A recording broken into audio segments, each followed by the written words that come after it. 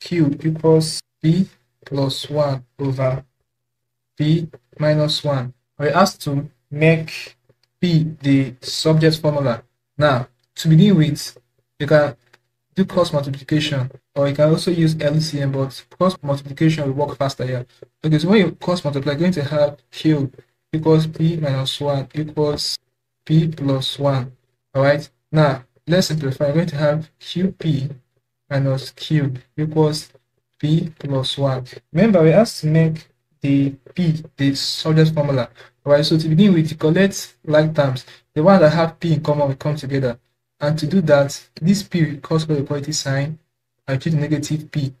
And this minus q cross over and change to positive q. So you're going to have qp minus p equals 1 plus q. Now, when you factorize qp minus p, I'm going to have p in bracket q minus 1 equals 1 plus q. To make p the subject formula, divide both sides by q minus 1. Q minus 1. Therefore, our p, this will cancel this, will be 1 plus q over q minus 1.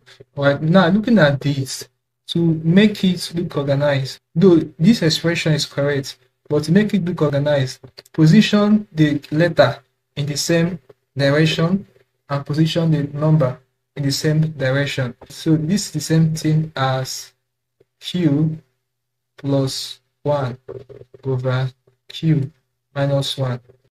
It's now looking more organized. The q is at one side and the number term is at one side, facing each other. That will be the answer to this question.